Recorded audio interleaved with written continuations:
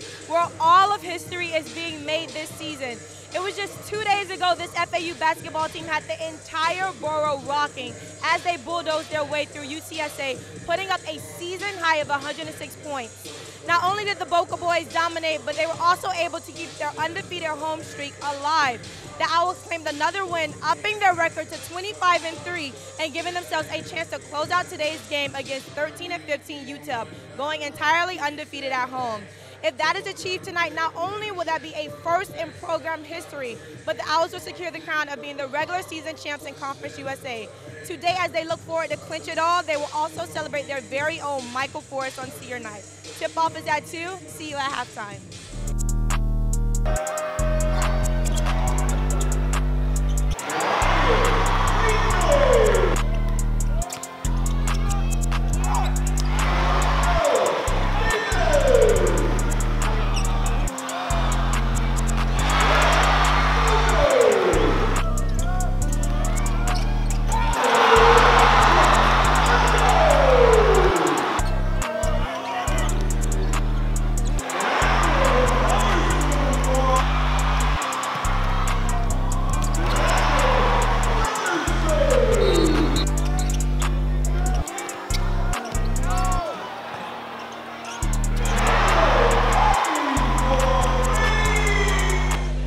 Welcome back, Owl fans, from a great first half as FAU heads into the locker room with a 32-21 lead.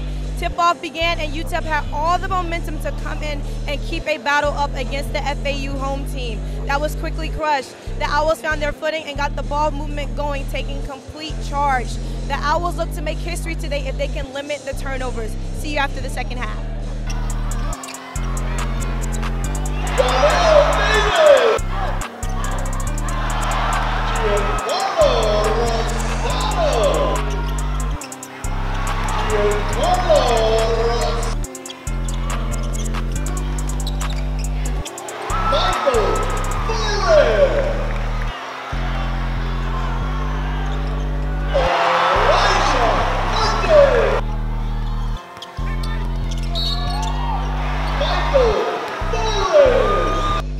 If you were to say over a year ago that the FAU Owls would be the 2022-2023 conference champs, few people would have believed.